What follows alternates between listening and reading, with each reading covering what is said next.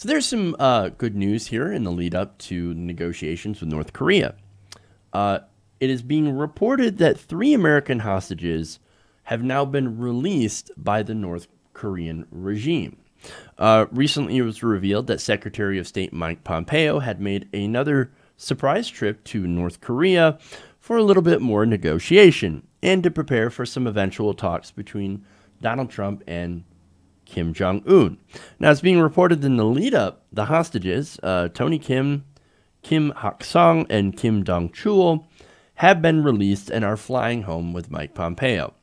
Now, it's important to note that all 3 of them happen to be Christians.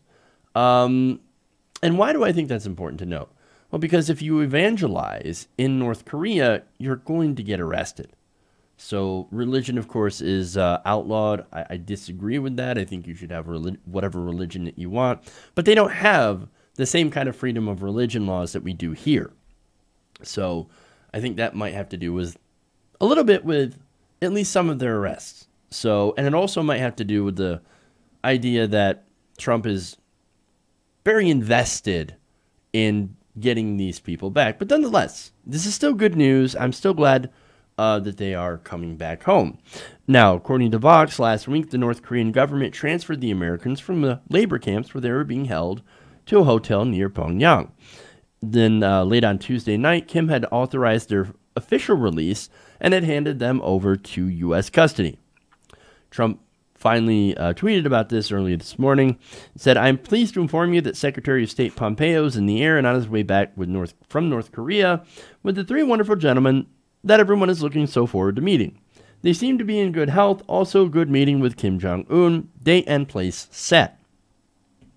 So as I said before, good news, right? It's rare good news. Credit to Pompeo, and believe me, I hardly give credit to people like that.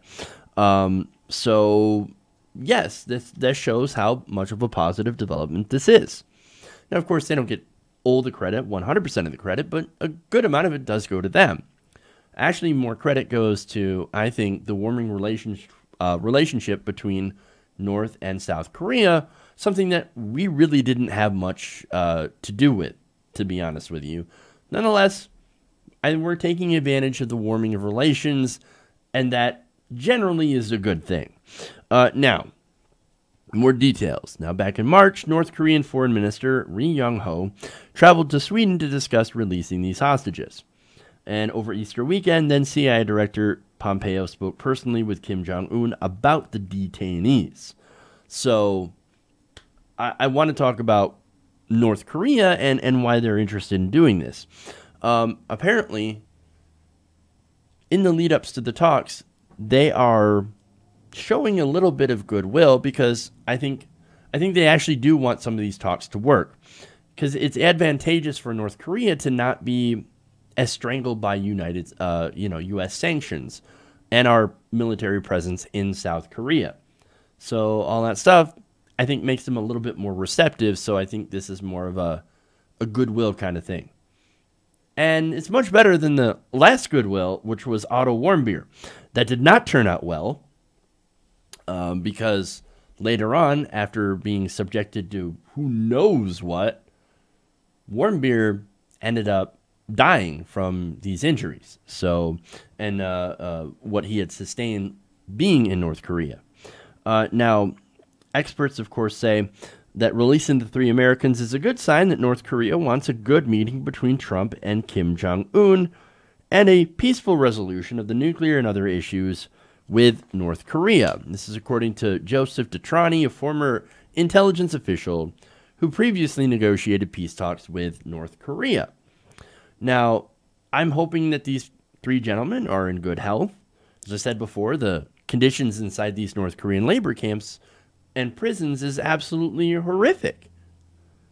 And that, as I said before, it is probably what contributed to the death of Otto Warmbier. So if this ends up differently, then I think that's a good sign for diplomacy. I actually care about diplomacy. I actually want us to use diplomacy. I actually wish that we could have done that with Iran instead of pulling out of the deal, which I think was a disastrous move, and that's going to set us back massively. Nonetheless, I think in this case, the Trump administration does deserve to get credit for helping to facilitate the release of different of hostages. They've actually had a better record on that than the Obama administration. Here's a couple of examples. The Trump administration worked with Egypt to release Aya Hijazi, an Egyptian aid worker from captivity back in 2017. And in October, Trump announced the release of Caitlin Coleman, her husband, and 3 children that they bore in captivity that lasted 5 years.